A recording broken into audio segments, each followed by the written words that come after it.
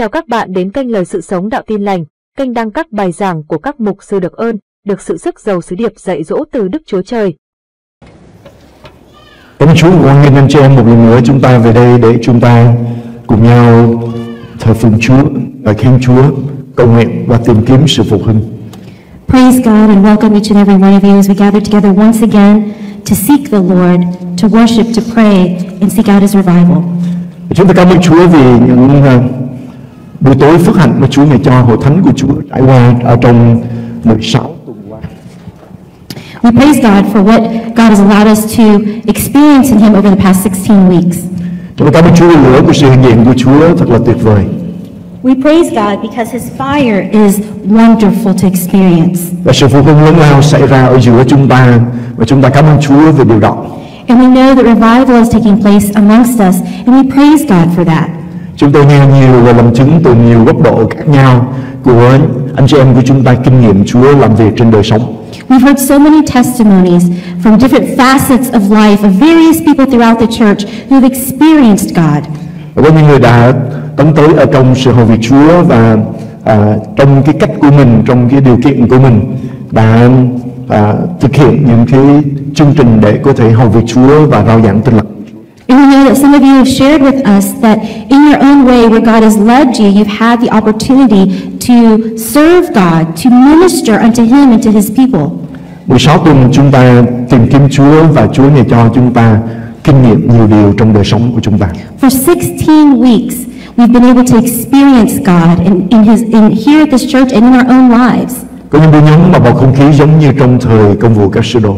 There's times when the spiritual atmosphere is that as in the time of the Acts, the first church. Chúng ta thấy khải tượng, chúng ta nghe tiếng Chúa phán. We've seen visions and we've heard the voice of the Lord. Và chúng ta cũng kinh nghiệm Đức Thánh Linh ngài đong đầy trên đời sống của chúng ta. We've also got to experience the Holy Spirit and the presence of God filling us. Chúng ta nghe những tiếng từ thiên đàng cũng như là những tiếng thiên thượng Chúa ngài cho chúng ta khi chúng ta nhận được tiếng mới trong Chúa. We've heard the sound of heaven, and we also heard the beautiful language, the new language that the Holy Spirit gives us. Twan, let's fix the sound. Chúng ta nhận những cái lời tiên tri, sự chữa lành và giải cứu khi chúng ta được ở trong sự hiện diện của Chúa. We receive words of prophecy as well as deliverance in His presence. Có những buổi nhóm mà một vài anh chị em làm chứng lại với tôi là họ cảm nhận là nền nhà rung động bởi sự hiện diện của Chúa. In some of our services, brothers and sisters have come and shared with me that they felt the floor begin to move as the Lord's presence was powerful. Thật là những kinh nghiệm mà chúng ta không thể nào diễn tả được. Truly, these are some experiences that are very difficult to describe. Và nó là kết quả của những ngày, những giờ mà chúng ta kiên nhẫn cầu nguyện tìm kiếm Chúa. And this is the result of the time that we spent to fast and pray and seek the Lord. Tôi nhớ khi chúng ta thông báo kêu gọi thì giờ để chúng ta cùng nhau kiên nhẫn cầu nguyện. I remember whenever we made a calling to the church to join us in fasting and prayer. Thì có một cái sự đáp ứng của anh chị em thật là tuyệt vời. There was such a beautiful response from each and every one of you. Và anh chị em đã cam kết và hứa nguyện là sẽ có mặt tại đây và đồng hành với chúng tôi suốt ở trong những ngày này. And you committed to participate, to connect with us, to go after God with us throughout all those days.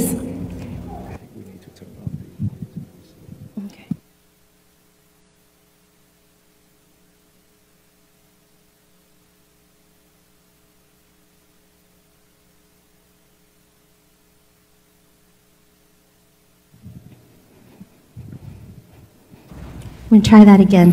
Xin lỗi Thánh bởi vì ở trên này cái tiếng gọi rất là nặng, cho nên rất khó để The chúng tôi nghe. feedback was very strong, so it's so hard for us to hear. Cảm ơn Chúa vì những phước hạnh mà Chúa ngài ban cho chúng ta.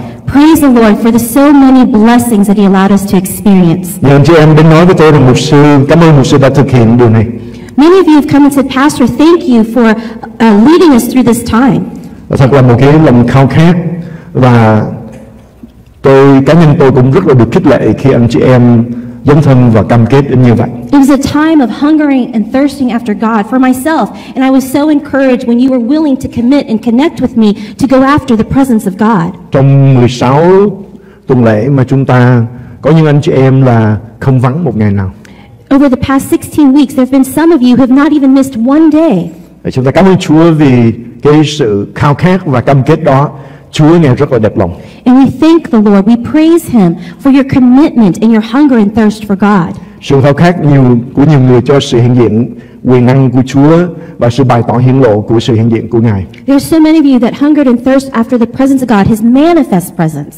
Và khi cái tấm lòng của chúng ta khao khát Chúa lên đến cao độ, And when there was a certain level that we experience in our hunger and thirst for Him, chắc chắn thiên đàng đáp ứng, Chúa Ngài đáp ứng với những tấm lòng đó. surely heaven responded, God responded to the hearts who wanted Him.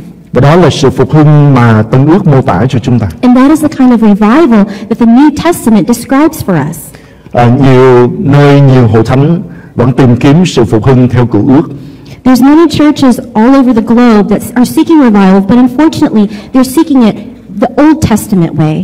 Đó là chúng ta phải ăn năn tội lỗi, rồi chúng ta cố gắng để chúng ta quay trở lại với Chúa. And that is by the method of repentance and doing our very best to work as hard as we can to go after God. Rồi thì cái sự đáp ứng là chúng ta cứ để cho Chúa Ngài quyết định. And the response, the expectation of God's response was that depending on how hard we worked, God would respond accordingly. Nhưng mà Tân Ước thì chúng ta thấy rằng sự phục hưng là điều mà đã mô tả lại cho chúng ta trong sách Công vụ các sứ đồ. But we find in the New Testament the revival described in Acts. Tội lỗi thì chắc chắn là con cái của Chúa, chúng ta biết rằng chúng ta phải ăn năn, phải giải quyết nó, không cần phải chờ đến chúng ta có một cái hội đồng đặc biệt để chúng ta làm công việc đó. Of course, describing to us that when we sin in our lives, we have to repent. There's no need to wait for a special event or program or conference. Bởi vì chúng ta có Đức Thánh Linh ở trong đời sống của chúng ta, sự cáo trách của Ngài, thì chúng ta phải ăn năn khi Chúa Ngài cáo trách. Because we have the Holy Spirit in us, we repent immediately when the Holy Spirit convicts us. We don't wait. Trong Cựu Ước thì thần của Chúa đến trên một người, rồi khi công tác xong, thần của Chúa lìa khỏi người đó. In the Old Testament, the presence of God, the Spirit of God would come upon a man and do a work, and whenever that work was complete, the Spirit of God would leave him. Hay là người đó khi phạm tội thì thần của Chúa lìa khỏi người đó. Or when that person sinned, the presence of God, His presence upon them would leave that person. Nhưng mà trong Tân Ước thì chúng ta biết rằng Chúa Thánh Linh đã được Chúa Giêsu sai phái đến để ở với chúng ta đời đời. But in the New Testament, we know that the Holy Spirit was given to us by Jesus Christ to remain here on earth with us. Và khi Ngài đến thì Ngài mang tất cả quyền năng của Ngài đến với chúng ta. And when He comes, He brings all the power of God and heaven with Him. Và cái mức độ mà chúng ta nhường đời sống của mình cho Chúa là mức độ mà Chúa có thể bày tỏ quyền năng của Ngài. And the level by which we are willing to surrender our lives to God is the level by which the Holy Spirit can fill us and move in us. Cho nên khi chúng ta nói đến sự đầy dạy Đức Thánh Linh ở trong Tân Ước, không phải là chúng ta được nhiều Đức Thánh Linh hơn, nhưng mà chúng ta giao đời sống của mình để Đức Thánh Linh Ngài kiểm soát đời sống chúng ta trọn vẹn. So when we talk about the filling of the Holy Spirit even more and more in regards to the New Testament, it's not that we're asking more Holy Spirits to fill us. We're asking for the Spirit of God, the Holy Spirit to fill us completely. Đời sống được đầy dạy Đức Thánh Linh là đời sống hoàn toàn nhường cho Chúa kiểm soát. A life that is surrendered to the filled with the Holy Spirit is a life that is completely surrendered to Him. Và đây là sự phục hưng của Tân Ước. Khi chúng ta giao trọn đời sống của chúng ta cho Chúa, Ngài kiểm soát, Ngài hành động, đó là lúc chúng ta sống động trong ơn quyền của Chúa. And that is the kind of revival that we're talking about in the New Testament. Whenever we surrender our lives wholly and completely to God, allowing Him to fill us and use us. Khi tôi học hiểu được điều này ở trong đời sống của mình và áp dụng trong đời When I sống was của able mình, to learn this in my own life and apply it, thì có những lúc khi thấy hội thánh chung và những nơi khác thì người ta vẫn tìm kiếm Chúa theo kiểu của Cựu Ước. there's times that I was watching the church, the big church, letter C, and I would see certain churches seeking after revival the Old Testament way. Thì tôi cũng hơi thắc mắc là không biết rằng cái việc mình tìm kiếm Chúa theo Tân Ước, theo phục hưng ở trong Tân Ước là có đúng hay là không? I would begin to question myself then, asking, well, as I seek the Lord and seek revival the New Testament way, is it the right way? Nhưng mà tạ ơn Chúa, cái ngày mà tôi gặp nhà truyền giáo Reinhard Bonnke, Praise God, whenever I encountered and met evangelist Reinhard Bonnke. và trong lúc chúng tôi trong phòng cầu nguyện để chuẩn bị cho buổi nhóm, And as we were in the prayer room preparing for the service to begin, và chúng ta trao đổi với nhau những cái kinh nghiệm được Đức Thánh Linh Ngài sử dụng ở we trong began đời sống. exchanging the stories of how the Holy Spirit was using our lives.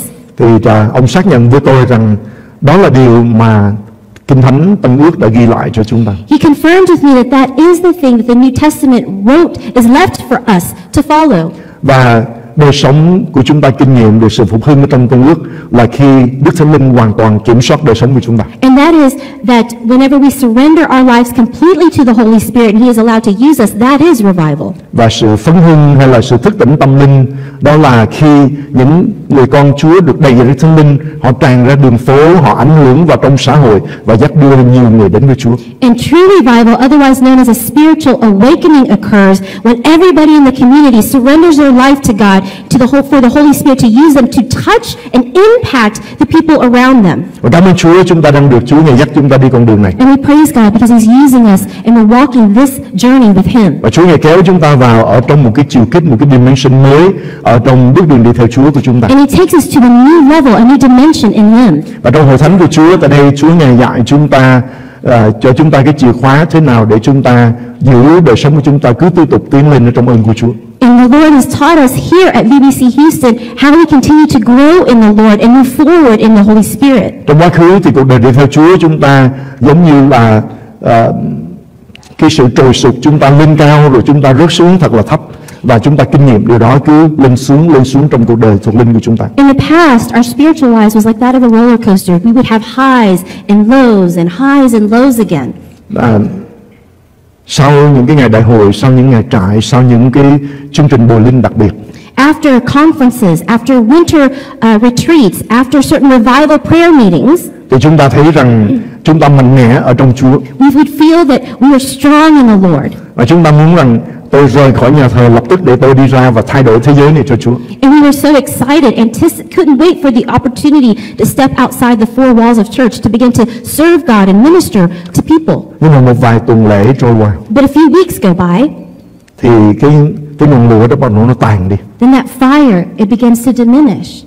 Bởi vì chúng ta kinh nghiệm sự thăm viếng của Chúa hơn là chúng ta tạo một môi trường để Chúa có thể thoải mái mà ở lại ở trong chúng ta một cách dài lâu. Because we were going after the encounter, the experience with God in those moments, but we weren't going after the long-term relationship with Him. Và cảm ơn Chúa, trong những ngày qua Chúa sử dụng mục sư Xem để nhắc đi nhắc lại cho chúng ta một điều, đó là đây là lối sống của chúng ta, vì sự phục hưng ở trong Tân Ước là một lối sống chứ không phải là một lần thăm viếng của Chúa. But praise God that God has used Pastor Sam to teach us, to walk us through, clarifying with us that to be filled with the Holy Spirit and to experience revival is a way of life.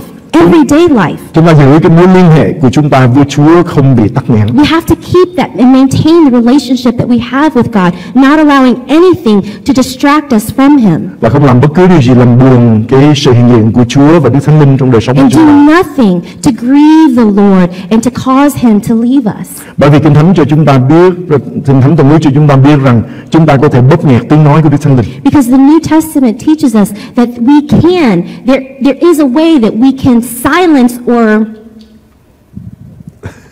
yes, the Holy Spirit's voice. Và chúng ta có thể dập tắt tiếng phán của Đức Thánh Linh, lửa của Đức Thánh Linh trong đời sống của chúng ta. And that we can actually quench the fire of the Holy Spirit in our lives.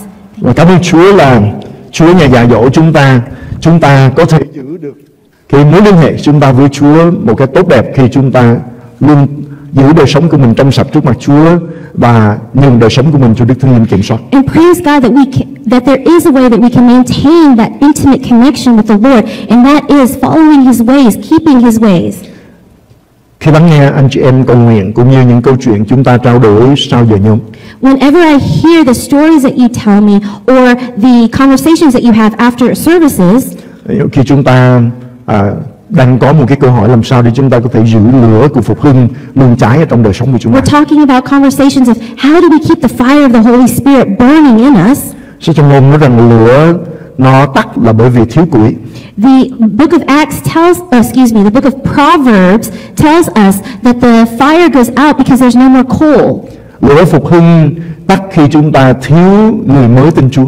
The revival fire begins to go silent or go down whenever we do not have new believers coming to Christ. Khi nói đến củi hay là gỗ khô là hình bóng của con người, Kinh Thánh nói đến hình ảnh này. Whenever we talk about the wood that's burned or the coal that's burned, we're talking about man. Thì chúng ta cần có việc truyền giáo dắt đưa nhiều người đến với Chúa để chúng ta giữ cho lửa phục hưng luôn cháy. We constantly have to be preaching and evangelizing the gospel so that many people can come to the Lord. Bởi vì khi chúng ta bước ra, chúng ta truyền giáo, chúng ta làm nhân chứng cho Chúa. Because whenever we step out to testify about God, to be a witness for Him, thì chúng ta sẽ khám phá ra mình cần nhường đời sống của mình và để Chúa Thánh Linh đầy dẫy trong mình càng hơn.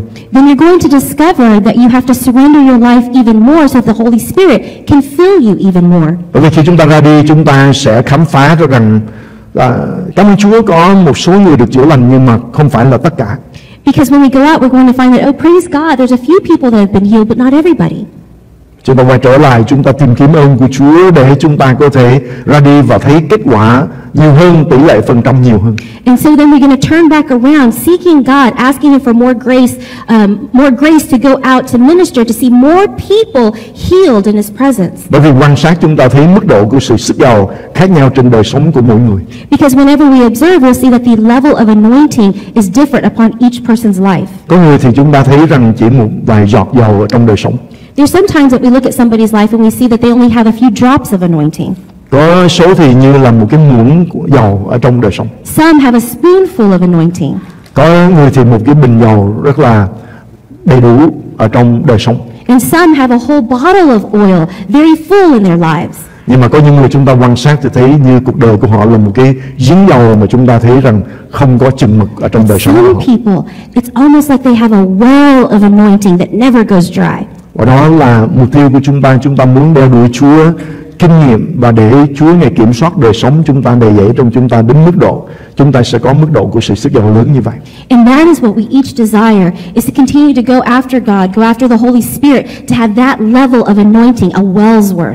Càng đi ra chúng ta càng thấy mình cần Chúa. The more that you go out to minister to others, the more you'll see that you need God. Và chúng ta nhận biết được rằng Chúa Ngài cũng rất muốn tuôn đổ ơn quyền của Ngài trên chúng ta. And you'll start to discover that God really does desire to pour out His power, His Spirit upon you. Và Chúa thật sự đang đi tìm những nhân chứng sống cho Chúa ở trên thành phố này. Because He's truly looking for those who will testify, real living witnesses for Him. Bởi vì đó chính là chìa khóa để công việc của Chúa được lan rộng. Because that is the key for the kingdom of God's work to be expanded.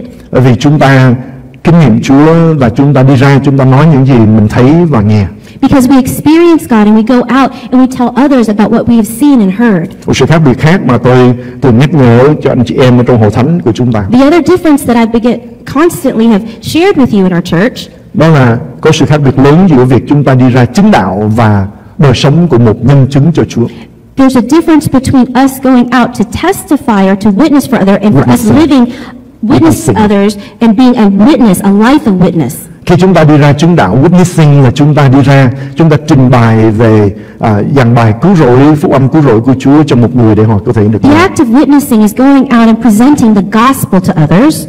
Nhưng mà làm một nhân chứng là những người phải kinh nghiệm trong đời sống của chúng ta và chúng ta nói lại những gì chúng ta thấy và chúng ta nghe. But to be a witness is to be able to express what we have seen and heard regularly in our lives. Và khi chúng ta kinh nghiệm Chúa đến mức độ như vậy, And when we've experienced God at that level, thì chúng ta có thể ra đi và chúng ta làm chứng bất cứ nơi nào. we can go out and witness wherever we are. Khi mối liên hệ chúng ta với Chúa luôn được tươi When mới, our relationship with God is continually fresh, thì chúng ta sẽ luôn có chuyện để chúng ta làm chứng you will cho người always khác. have something to tell others about with the new discovery in your relationship with God. Bởi vì chúng ta kinh nghiệm Chúa mỗi ngày. Because you've experienced Him every day. Đức Chúa Trời chúng ta là Đức Chúa Trời vĩ đại.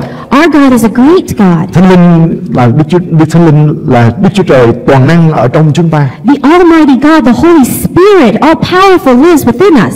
Và Ngài hành động ở trong đời sống. And He works in our lives. Ngài là Chúa toàn năng ở trong đời sống của chúng ta. He is the Almighty God living in each and every one of us. Thì mỗi ngày Chúa biến đổi, Ngài làm việc trên đời sống của chúng And ta. every day He's working in our lives, changing us, transforming us. Thì chúng ta luôn luôn có chuyện để chúng ta làm chứng cho So we Ngài. always have something to say to others, to tell others about God's goodness. Trong tất cả những góc cạnh nào của cái đời sống chúng ta đều In có every chuyện để chúng ta làm facet chứng. of our lives, there's an opportunity to give testimony.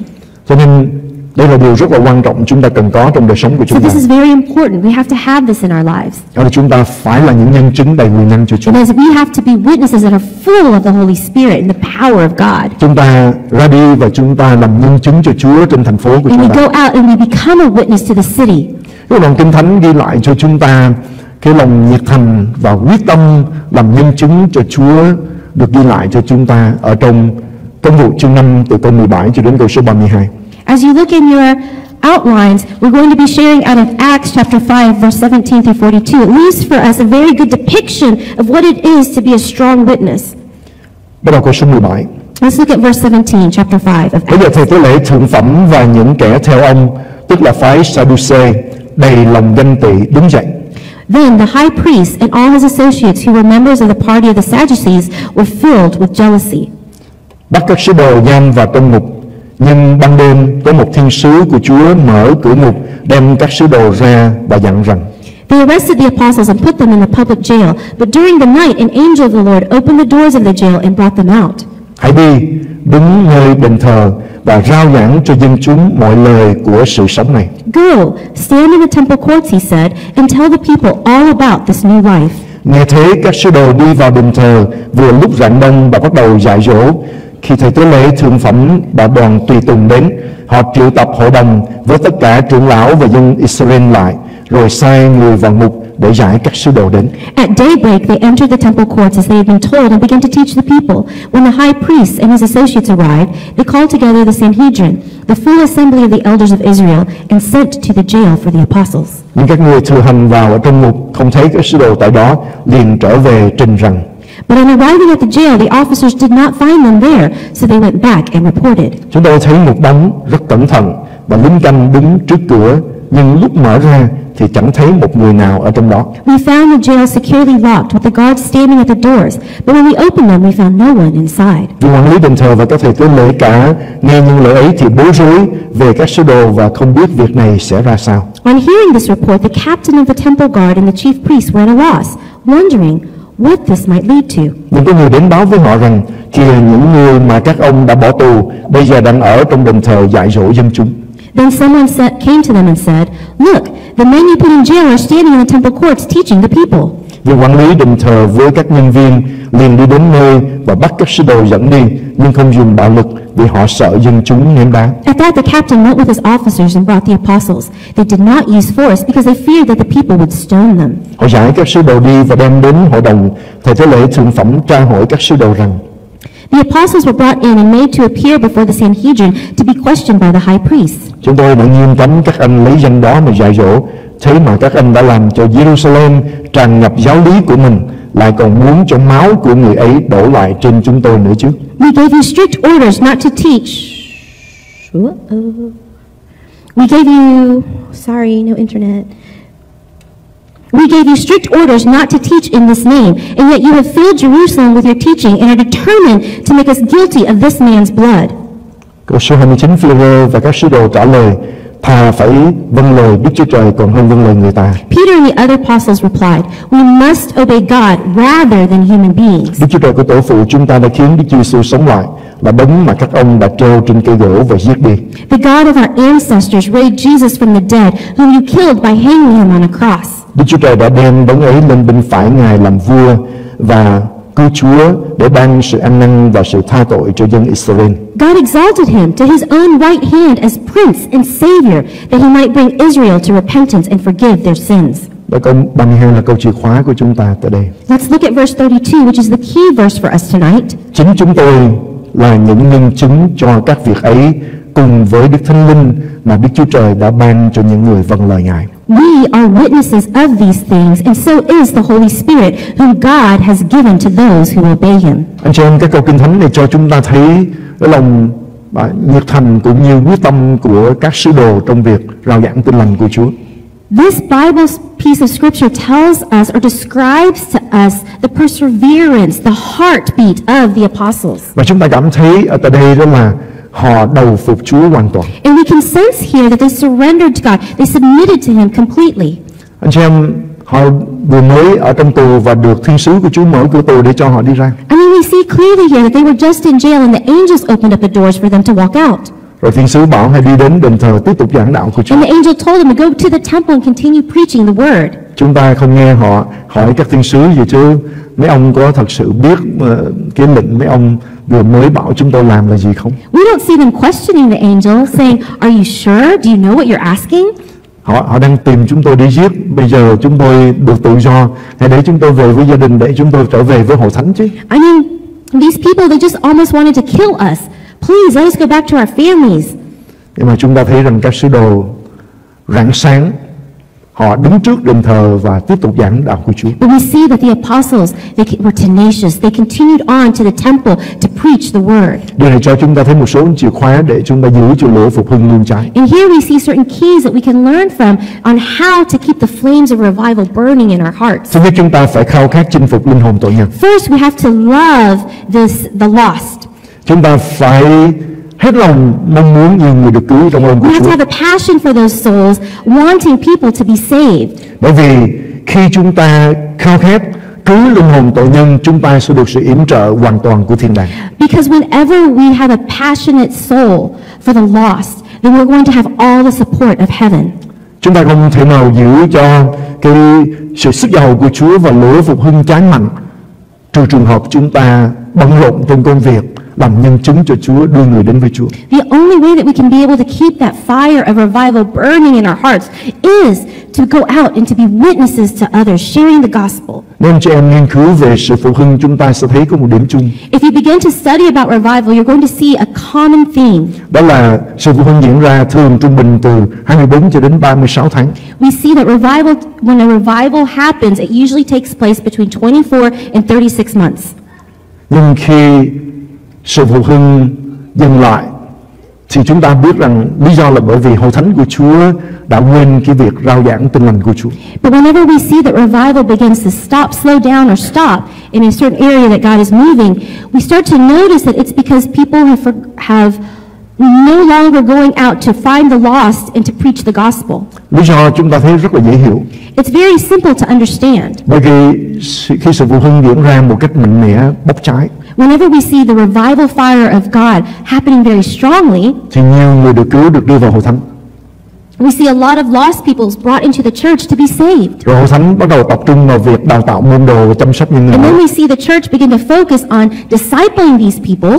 Và bận rộn với công tác này thì họ buông tay Chúa và không còn giữ trong cái mối liên hệ và ở trong sự hiện diện của Chúa một cách thường trực giống như trước đó nữa. And whenever they get in that busyness of discipleship, working about programs and Bible studies of that sense, then they begin to let go of the hand of God that they're seeking for a revival. Nhưng mà khi hội thánh của Chúa bận rộn trong việc rao giảng tin lành của Chúa, But when the church of God is consumed with going out and preaching the word of God, thì cái sự phục hưng kéo dài trong nhiều năm. then we see that revival continues on for years. Một trong những cái cuộc phục hưng cận đại của chúng ta là cuộc phục hưng ở tại Argentina, One of the present day revivals that's taking place is in Argentina. đã kéo dài hơn 25 năm. It's been taking place for over 25 years. Bởi vì Chúa này sử dụng một chức vụ của đầy tớ của Chúa là mục sư Carlos Anacondia.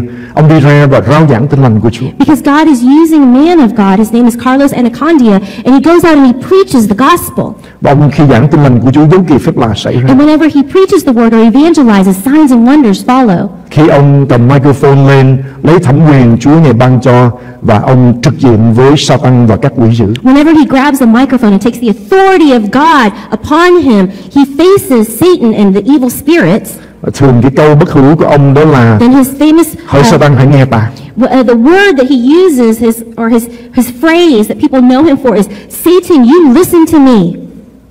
Và bắt đầu cột trói những cái linh mà cầm giữ cái vùng đó cũng như những cuộc đời. He begins to bind up the demonic spirits that are overpowering that area or that community. Để giữa một hội chúng ở ngoài cánh đồng như vậy, If it went out in the field, for example, a revival service that's happening out in an open area, 300-400 người quỷ ở trong họ bắt đầu xuất hiện la 300 hét or lên. 400 people, the demons begin to manifest, screaming and hollering. Hội thánh của Chúa có những người khiêng cán, tức là hai người khiêng một người đem vào trong cái liều giải cứu ở phía sau. And then they have people ready. For example, 2 people carrying that one demonic manifesting person into the tent, Và có một cái toán để giải cứu and then phía there's a sau đó. team that does deliverance. Và việc xảy ra như vậy, rồi những người cần được sự chữa lành thì khi ông công bố sự chữa lành của Chúa, người ta được chữa lành tại chỗ. And people who need healing that are in the services, whenever he speaks out the word of healing in the name of Jesus, they're immediately healed. Và cuối cùng thì ông rao giảng tin lành của Chúa. And then finally, he preaches the gospel. Và kết quả là đưa rất là nhiều người đến với Chúa. And then finally, the end result is that many come to Christ. Thì ông là một nhân chứng trong quyền năng của Chúa. Because he is a witness for God and the power of God. Ông là người có học vấn chỉ có lớp 6 thôi. He only has the education level of a 6th grader. Khi ông bắt đầu rao giảng tin lành của Chúa ở những cái cánh đồng trống như vậy, Whenever he would begin to preach the word of God in these open fields, cái ngày đầu tiên ông giảng tin lành của Chúa, the first day that he preached, first time, nhiều mục sư ở vùng đó đã rủ nhau đi để đến để nghe ông này giảng, bởi vì biết ông không phải một người có được huấn luyện ở trường Kinh Thánh. many pastors or preachers in the region wanted to come and hear him preach because they knew that he did not have a very high education level. Nghe một cách chắc chắn để chuẩn bị ngày Chủ nhật trở về để có thể giải thích cũng như là bày tỏ rõ hơn cho những người trong hội thánh, bởi vì biết rằng ông này sẽ giảng một bài giảng rất là tồi tệ. The purpose of them listening to the service or the sermon was to go back on the next Sunday and with the idea of explaining the sermon to their congregation. They believed that because he didn't have a very good education that he would not be able to express himself well. Nhưng có điều họ quên, giống như là tòa công luận cũng như lãnh đạo Do Thái ở trong thời của ông vụ các sứ đồ. But there's one thing that those preachers began to forget. Just the same as the Sanhedrin, the people, the elders during the time here in Acts. Đó là ông sư Carlos là người dành thời gian với Chúa. And that is, Pastor Carlos was a man who made time to be with the Lord. Và ông là người được đầy dạy Đức Thánh And he Linh. was filled with the Holy Spirit. Trước khi ông mở một cái chương trình truyền giảng như vậy, Before he would begin to have an evangelism service like this, ông thường đến cái vùng đó, he would come to that area, that community, mướn một cái phòng ở trong khách and he sạn, would rent a place in the hotel, và ông ở đó trong 2 tuần lễ, and he would stay there for 2 weeks, kiêng ăn cầu nguyện, fasting and praying, xin Chúa chỉ ra linh chủ quyền của vùng này là gì. God to reveal to him what are the spirits that are ruling and reigning in this region. Và trong thẩm quyền về sự sức giàu của Chúa, And in the authority and the power of God, ông đã chiến trận, he would begin to fight.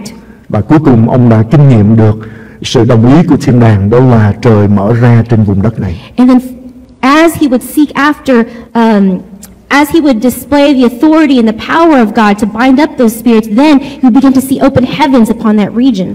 Và kết quả là khi ông chia sẻ lời của Chúa, And then the result was whenever he would preach the word, hàng ngàn người đến với Chúa trong một buổi tối. thousands of people would come to the Lord in one evening. Và cái buổi đầu tiên đó hơn 10.000 người tin Chúa. And the first time he did an evangelism service like that, more than 10,000 came to know the Lord. Và kết quả đó là các đài phát thanh ở trong cái thành phố đó đến trực tiếp truyền hình chương trình truyền giảng của ông.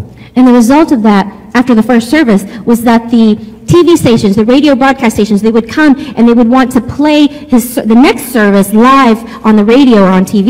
Bây giờ các mục sư vùng đó ăn năn. And then the pastors in that region began to repent. Và rằng có một sự khác biệt lớn giữa người được sự sức giàu và người không được sức giàu. They began to recognize that there was a big difference between the anointed and those who are not. Người có được huấn luyện trường lớp của trường Kinh Thánh mà không có sự sức giàu thì không làm được gì cả. Those who are trained and well educated in theology but did not have anointing, they could do nothing. Nhưng mà người thiếu cái sự chuẩn bị của trường lớp nhưng mà đầy dẫy sự sức giàu của Chúa thì chính quyền năng của Chúa có thể tự do hành động qua những But con người. one who did not have the opportunity to be well educated but was filled with the Holy Spirit and anointed can move in the power of God. Và cái điều tốt hơn nữa là một người có được huấn luyện và được đầy dẫy Đức Thánh Linh và được sự sức giàu của Chúa cùng một lúc. But even better would be one who is educated in the scriptures and theology and then also anointed by God. Miễn là người đó biết nhờ cậy Chúa hoàn toàn, As long as that person knew how to depend on God completely, thì kết quả sẽ rất là lớn then lao. we'll see a great result for the kingdom. Tôi nhớ vị mục sư mà chịu trách nhiệm cái liều giải cứu. I remember the pastor who was in charge of the deliverance tents. Ông đến đây và huấn luyện cho đại He hội của came chúng here ta. and he trained us for a revival conference. Ông nói rằng mục sư Baptist được huấn luyện rất kỹ về thần học. He said that the Baptist preachers were trained very well on theology. Và những mục sư Baptist này mà được đầy dẫy Đức Thánh Linh nữa thì là thế giới tối tăm coi chừng, bởi vì And he họ said- sắp sửa chuyển nhiều người vào vương quốc của Đức Chúa Trời. When all of those Baptist preachers who are well educated in theology become anointed by the Holy Spirit, in the spirit realm, what a difference that would make. Anh chị em dấu chúng ta có lời của Chúa và chúng ta cũng cần phải có linh của Chúa. My brothers and sisters, we have the Word of God, but we also have to have the Spirit of God. Các sứ đồ đã bên cạnh Đức Chúa Giêsu và nghe sự dạy dỗ trực tiếp từ nơi Chúa Giêsu. The apostles were living next, walking with Jesus Christ, and they got to hear his teaching. Rồi khi họ được Đức Thánh Linh đổ xuống trên họ một cách đầy dẫy, khi họ được báp têm trong Đức Thánh Linh, And when the Holy Spirit came upon them and they were baptized in the Holy thì Spirit, lời họ giảng có quyền năng Đức Thánh Linh the đập word that vào. they were preaching had the power of the Spirit to support them. Thì kết quả chúng ta đã thấy ghi lại And we chúng ta saw trong that sách it was Công vụ said, Sứ Đồ. all written for us in the book of Acts. Chúng ta cần phải khao khát chinh phục linh hồn tội nhân. We have to have compassion or have passion for lost souls. Và chúng ta cần phải nhanh chóng đi ra để chúng ta chia sẻ về tin lành của Chúa, We have to very quickly go out and preach the gospel để dắt đưa người ta vào trong vương quốc của to Đức Chúa. bring them to the kingdom.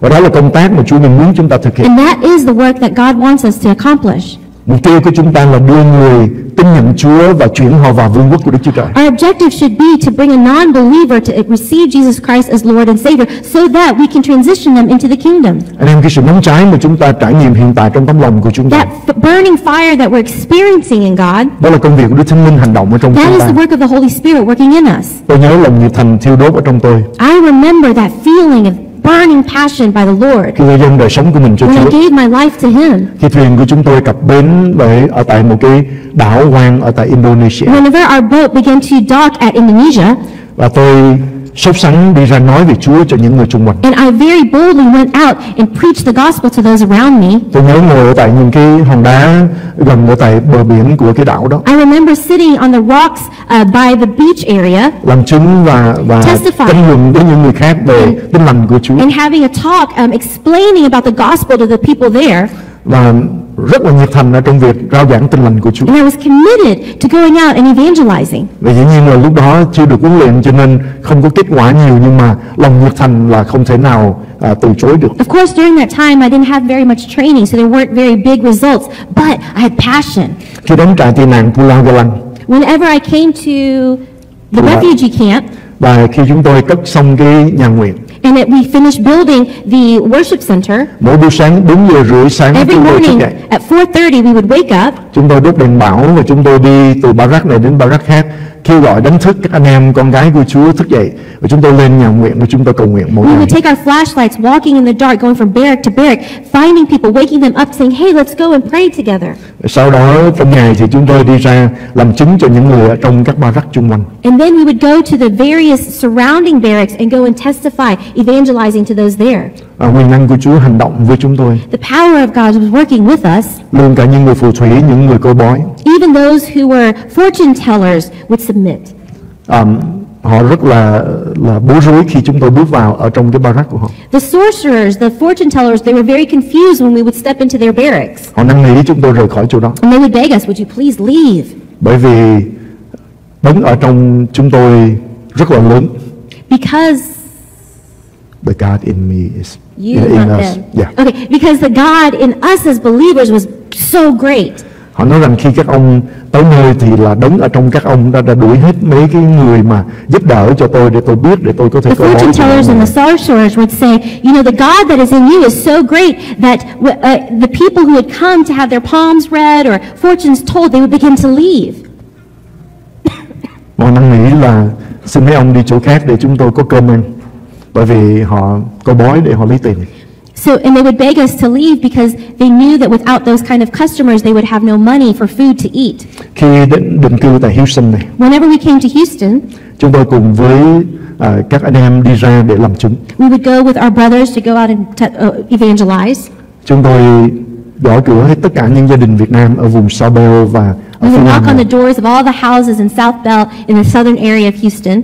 Và chúng tôi đi vào trong những khu apartment có đông người Việt Nam ở tại And we đó, would go to the apartments where we knew a lot of Vietnamese people were living dắt đưa rất là nhiều người đến and với Chúa. bringing so many people to Christ. Buổi chiều thì chúng tôi đi đến Hội Thánh Tin Lành Việt Nam và nhóm lại In the afternoon, we would go to the Vietnamese Baptist Church and gather together. CMA Church. CMA Church. Và chúng tôi đã đưa những anh em, những cái gia đình của những người truyền thống và đi đến giúp đỡ cho họ có một đức tin thật nơi Chúa, và rất là nhiều người đã điều chỉnh đức tin của mình. And we would bring those that were more religious, following the traditional way of just religion, and we bring them into a relationship with Christ. Và đưa họ đến chỗ đặt đức tin nơi Chúa một cách cá nhân và một kinh nghiệm với Chúa một cách cá nhân trong đời sống. And we would lead them to put all of their faith in Christ to have an intimate relationship with Him. Cảm ơn Chúa, có nhiều người đã đáp ứng. And praise God, many responded. Và họ đã xin mục sư để xin được báp têm nước trở lại. And then they would ask to be baptized again by water. Lúc bây giờ mục sư rất là giận chúng tôi. And at that time, their pastors would be very angry with us. Ông nói rằng And he would say, đây là cháu nội cháu ngoại của mục sư mà tại sao bây giờ lại nói là tin Chúa rồi lại được báp têm nước trở lại. these are my grandchildren. Why are they? Somebody grandchildren. Oh, these are pastors' grandchildren. Why are they coming to me professing their faith and wanting to be baptized again? Tôi nói bởi vì họ chưa thật sự tin Chúa khi họ được báp têm lúc nhỏ. Because then I explained to them it's because they didn't really know Christ whenever they were baptized as little children. Ban đầu ông rất là khó chịu về việc này. In the beginning, the pastor was very uncomfortable with this. Nhưng mà khi thấy những đời sống được biến đổi, But when he saw lives were changed, transformed in Christ, cảm ơn Chúa, ông dần hiểu là những người có đạo và những người thật sự tin Chúa cũng khác nhau hoàn toàn. praise God, he began to understand that people who had religion and those who had relationship with Christ were completely different. Tôi có cái kinh nghiệm đó bởi vì tôi lớn lên trong gia đình của người Tin Lành. I had that experience because I grew up in a Baptist family. Mà chưa bao giờ có kinh nghiệm Chúa một cách cá nhân. But I never experienced Christ individually. Cho đến khi tôi trên đường vượt biển thì lúc bây giờ mới kinh nghiệm Chúa. I was on the ocean waters escaping Vietnam. Khi được Chúa Ngài thăm viếng ở trên cuộc đời, kinh nghiệm Chúa trong đời sống, thì chúng tôi nhiệt thành đem tin lành của Chúa đến cho những người lân cận. But whenever I experienced God personally, had an intimate relationship with Him, then I would bring others to Christ. Vợ chồng chúng tôi gõ hết tất cả những cái cửa của khu apartment ở gần đây, vùng sinh hoạt của Hội Thánh của chúng ta ở tại đây để rao giảng tin lành của Chúa cho họ. My wife and I, we would go to the apartment complexes near here, knocking on every single door to preach the word to those people. Và dắt đưa những người ở vùng này đến với Chúa ở trong ơn của And Ngài. we're able to bring people in this community to the Lord. Cái chìa khóa thứ hai chúng ta giữ cho sự phục hưng, lửa phục hưng luôn cháy tìm thấy ở tại đây. The second key to having revival fire continually burn Đó là chúng ta mặc lấy quyền phép cho mục vụ. is that we have to have empowerment for the ministry. Chúng ta cần hiểu là sự sức giàu, quyền phép của Đức Thánh Linh đã được ban cho để chúng ta làm nhân chứng cho Chúa. We have to understand that we have to be clothed with power. The anointing is given to us so that we can go out and evangelize. Đó là mục đích chính của việc chúng ta được Chúa Ngài đổ Thánh Linh của Ngài trên chúng ta. That is the primary purpose that the Lord allows for His Spirit to come upon us. Bởi vì nếu chúng ta không thực hiện thì sự sức giàu sẽ khô dần trong đời sống của chúng ta. Because if we don't operate in bringing others to Christ, then that anointing will begin to dry up. Có một chương 1 câu 8 nhắc cho chúng ta. Let's look at Acts chapter 1 verse 8. Nhưng khi Đức Thánh Linh giáng trên các ngươi thì các ngươi sẽ nhận lấy quyền phép. But you will receive power when the Holy Spirit comes on you. Và làm chứng về ta. And you will be witnesses Tại thành Jerusalem, cả xứ Juda, xứ Samari cho đến cùng trái đất. in Jerusalem and all Judea and Samaria and to the ends of the earth. Khi Đức Thánh Linh giáng trên thì chuyện gì xảy ra anh chị? When the Holy Spirit comes upon you, what's going to happen? Chúng ta được mặc lấy quyền phép. We're clothed with power. Mặc lấy quyền phép để làm gì? Why are we clothed with power? Chúng ta được mặc lấy quyền phép để chúng ta làm chứng cho Chúa. We're clothed with power to become witnesses for the Lord. Ở trong bản tiếng Anh thì dịch là để chúng ta làm nhân chứng cho Ngài. In the English, it said to become a witness. Thì xin Chúa Ngài ban phước để chúng ta trở nên những người làm nhân chứng cho Chúa. May the Lord bless us so that we can become a witness for God. Chúng ta đã được kinh nghiệm Đức Thánh Linh trong We đời sống của chúng ta. experience the Holy Spirit in our lives. Chúng ta kinh nghiệm Chúa Ngài đổ đầy trên đời sống của We chúng ta. experience God pouring out His Spirit upon us. Thì công việc của chúng ta là phải ra đi để giúp But đỡ our người work ta is đến to với go Chúa. out and help people come to Christ. Quyền năng Chúa Ngài giáng trên chúng ta là để chúng ta kinh nghiệm quyền năng để làm nhân chứng cho Chúa. The power of God coming upon us is so that we can be a witness for the Lord. Từ những người lân cận cho đến khắp cùng thế giới. From của our chúng ta. neighbors to all those that we encounter. Mặc lấy quyền phép để chúng ta truyền giáo. Be clothed in power so that we can evangelize, be a witness. Và khi chúng ta đi ra truyền giáo thì sự sức giàu của Chúa cũng sẽ gia tăng trong đời sống. And when we become a witness, the anointing will increase as we go out to preach the word. Và thẩm quyền thuộc linh cũng gia tăng trong đời sống của chúng ta. And the authority, spiritual authority in our lives will increase. Càng kinh nghiệm quyền năng của Chúa, kinh nghiệm kết quả của việc truyền giáo thì thẩm quyền thuộc linh cứ gia tăng trong đời sống của chúng As ta. we begin to experience the power of God, as we begin to experience the power of ministry, then the anointing will increase. Bởi vì chúng ta kinh nghiệm và chúng ta thấy nó kết quả. Because we experience it and we see the results of it. Thì khi chúng ta đuổi quỷ, chúng ta sẽ đuổi với tất cả thẩm quyền mà với một cái đức tin chắc chắn. So whenever we command the demons to leave, then we do it with all the authority that we're confident in the Lord. Và khi chúng ta công bố một sự chữa lành xảy ra thì chúng ta cũng không một chút nghi ngờ. And whenever we declare healing, we know that there's no doubt. Bởi vì chúng ta kinh nghiệm quyền năng của Chúa và chúng ta thấy kết quả nó như thế nào. Because we've experienced the power of God and we see the results. Anh chị em nhớ Daniel nhắc cho chúng ta. Do you remember what Daniel reminds us of? Đó là những người biết Đức Chúa Trời của mình sẽ làm những công việc lớn lao, những công việc táo bạo. The people who know their God are going to do great works for Him. Amen. Amen, my brothers and sisters. Chúng ta càng biết Chúa, chúng ta The càng more that we know God, the more effective we will be for the kingdom. Cái chìa khóa thứ ba cho chúng ta, The third key, đó là đơn thuần làm nhân chứng cho Chúa. is that we have to have đơn thuần. Simply, number 3, just simply be a witness. Oh, to simply be a witness. Sorry. Anh chị em, chúng ta không cần phải chờ đợi mình biết hết Kinh Thánh mình mới đi ra mình kết quả cho Chúa. We don't have to wait to know all the Bible to go out and be a witness. Chúng ta làm nhân chứng đòi hỏi chúng ta có hai cái điều kiện.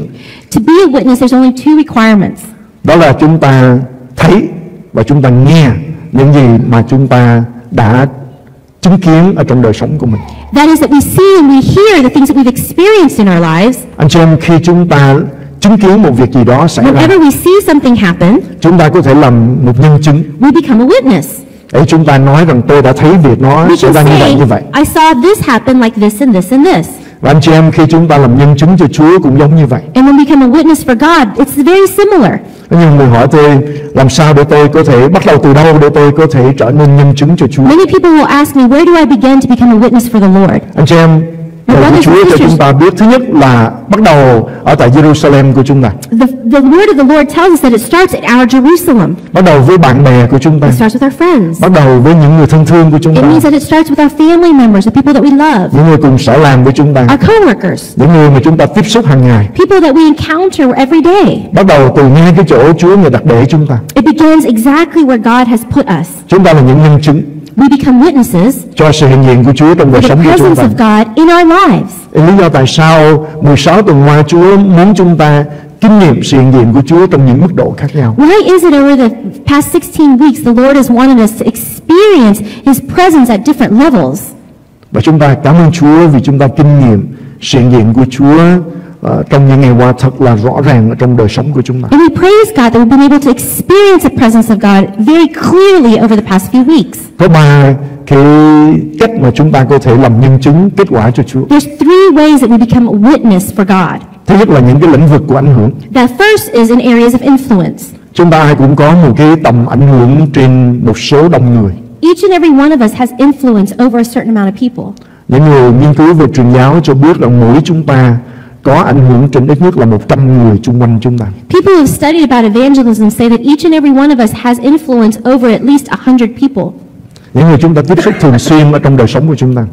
The people that we encounter on a regular basis every day. Láng giềng của chúng ta. It could be our neighbors, our people next to us. Luôn cả người tính tiền ở siêu thị khi chúng ta đi chợ. Maybe it's the person who's at the cash register at the grocery store. Người cắt tóc cho chúng ta, người làm móng tay cho chúng The ta. person who cuts our hair, the people who do our nails. Những người mà chúng ta gặp gỡ trong cuộc sống. The people that we encounter every day. Bà con thân nhân của chúng ta. It could be our family members, Bạn bè của chúng ta. our friends. Chúng ta có ít nhất là 100 người chúng ta trong các mối quan hệ và chúng ta có ảnh hưởng trên đời sống của họ. 100 people that we have influence over. Và qua đời sống của chúng ta. And the set is through our lives. Những cơ hội có thể nói về Chúa được mở ra cho chúng ta. There are opportunities as we go in our everyday lives that we can share the word of God. Chúng ta hàng ngày là những nhân chứng cho Chúa. Every day we are a witness for the Lord. Hay là chúng ta làm nhân chứng cho xác thịt của chúng ta. Or we become a witness of our flesh. Khi chúng ta làm nhân chứng cho Chúa, Whenever we are a witness for God, người ta nhìn đời sống của chúng ta. people look at our lives Người ta nói rằng có gì đó lạ về anh chị. and they say, there's something a little different about you. Sau khi họ nghiên cứu một lúc họ nói, có phải là người tin lành không? After observing and looking very carefully, they may say, are you a believer? Và khi chúng ta nói rằng đúng, tôi là người tin lành, tôi là người tin Chúa, And when you say, yes, I am a believer, thì họ nói rằng, hèn chi, nhìn say, anh oh, chị no wonder. khác hơn những người khác. You're so different from those around you. Anh chị em, đó là chúng ta làm nhân chứng cho Chúa. That is you being a witness to others. Thế nào Chúa đã làm việc trên đời sống của chúng ta? How is it that God has worked in your life? Chúng ta thấy bí quyết ở đây đó là một cái tấm lòng sẵn lòng để chúng ta chia sẻ về Chúa cho người khác. So the key is that we have a heart that's ready to witness to others. Bên trên những điều này được ghi lại cho chúng ta trong Kinh Thánh. And these things are written back for us in the Bible. Ở trong Phúc Âm Răng chương 1 câu 45. When we look at John 1:45, Philip gặp Nathanael nói với người rằng chúng ta đã gặp đấng mà Môi-se có chép ở trong luật pháp và các đấng tiên tri cũng có nói đến, ấy là Đức Chúa Giêsu ở Nazareth, con của Joseph. Philip found Nathanael and said to him, "We have found him of whom Moses in the law and also the prophets wrote, Jesus of Nazareth, the son of Joseph." Chúng ta thấy tại đây Philip gặp bạn của mình là Nathanael. We see here that Philip found his friend Nathanael. Ông giới thiệu Nathanael đến với Chúa. And he introduced Nathanael to Jesus Christ. Andre giới thiệu cho anh của mình là Phi-e-rơ đến với Chúa. Andrew introduced Jesus to his brother Peter. Philip và Andre and Andrew đưa những người Gret đến gặp Chúa Giêsu. the Greek to the Lord. Chúng ta thấy tại đây trong các mối quan hệ, những nhân chứng này giới thiệu về Chúa cho những người thân quen của mình. We see in all of these relationships that these witnesses would introduce Christ to their loved ones. Thứ hai, chúng ta làm chứng cho ở trong những cái môi trường của những cuộc hẹn thiên thượng. And secondly, we become a witness in divine appointments. Đây là những cuộc gặp gỡ mà chính Đức Chúa Trời, chính Đức Thánh Linh Ngài tạo nên cho chúng ta. These are encounters that the Holy Spirit Himself arranged. Chúa sắp đặt cho chúng ta được gặp gỡ những người sẵn sàng tin Chúa. God allows for us to encounter people who are ready to hear the gospel. Chúng ta đã khuyến khích anh chị em, và nếu anh chị em thành tâm mà chúng ta làm điều này, trung tín làm điều này, chúng ta sẽ có rất nhiều cơ hội để làm chứng cho những cuộc hẹn thiên thượng này. So I encourage you, my brothers and sisters, if you follow this, you're going to have many opportunities to have these divine appointments to share the word of God. Mỗi buổi sáng chúng ta cầu nguyện với Chúa. Every morning you pray to God. Và Chúa, hôm nay Chúa muốn con chia sẻ về tin lành cứu rỗi của Chúa và làm nhân chứng cho Ngài với ai. Lord, who do you want me to be a witness to today? Và chúng ta mở mắt ra quan sát xem Chúa Ngài sắp đặt việc đó như thế nào. And you begin to open your eyes and look for the arrangements, appointments that God has made. Chúa Ngài mở chúng ta nhiều cánh cửa để chúng ta có thể bước qua, để chúng ta làm nhân chứng cho Chúa. The Lord opens many doors that we can step through to become a witness. Luôn cả những cái người mà chúng ta không ngờ, nhưng mà Chúa Ngài sắp đặt. Even those that we could never imagine, the Lord would appoint them to meet with you. Khi chúng tôi bán căn nhà cũ để sắp xếp dọn dẹp để qua căn nhà mới hiện tại. Whenever we sold our old house to be able to prepare moving into our new house. Và cái ngày để đến để ký giấy tờ. The day that we went to go sign the papers to close on the house. Rồi chúng tôi ngồi xuống với nhân viên của địa ốc cũng như anh chị Nguyễn Thành Đức ở trong hội thánh của chúng ta. We began to sit with the people at the title company as well as Mr. Đức and Ms. Vang.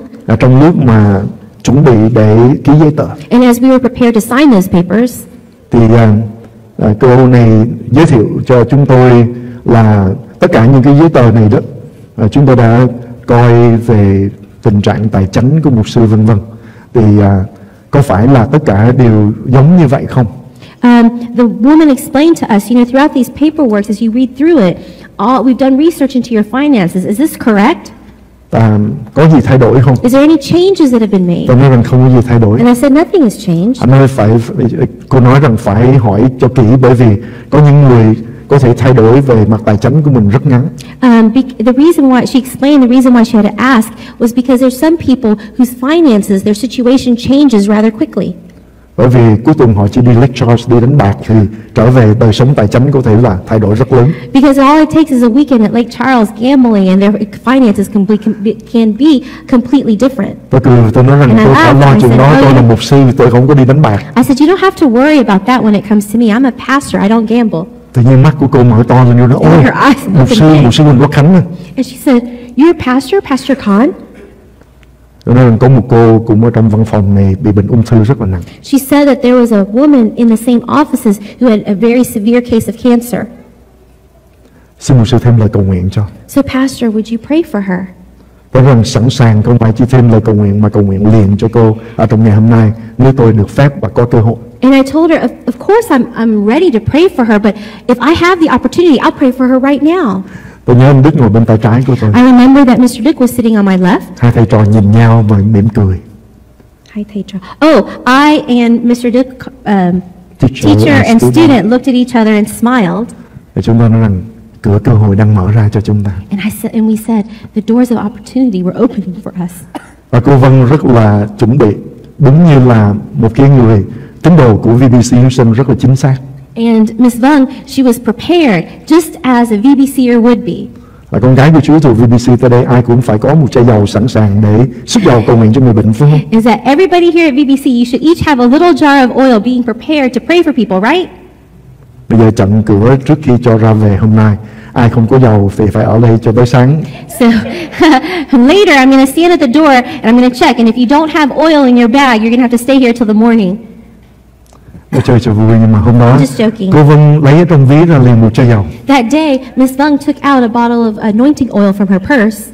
Và chúng tôi đã bước vào ở trong văn phòng và cầu nguyện cho cái người đó. And we were able to step into the office and pray for that woman. Và cảm ơn Chúa, Chúa chữa lành cho cô về bệnh ung thư. And praise God, God healed her from cancer.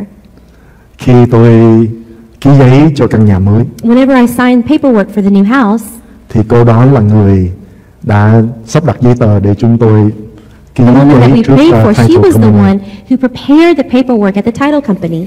Cô cảm ơn rất nhiều vì tôi đã cầu nguyện và cô đã hoàn toàn không có ung thư trong thân thể của cô nữa. She shared with me she was so thankful that we prayed for her, and that now at this time she had no cancer in her body at all.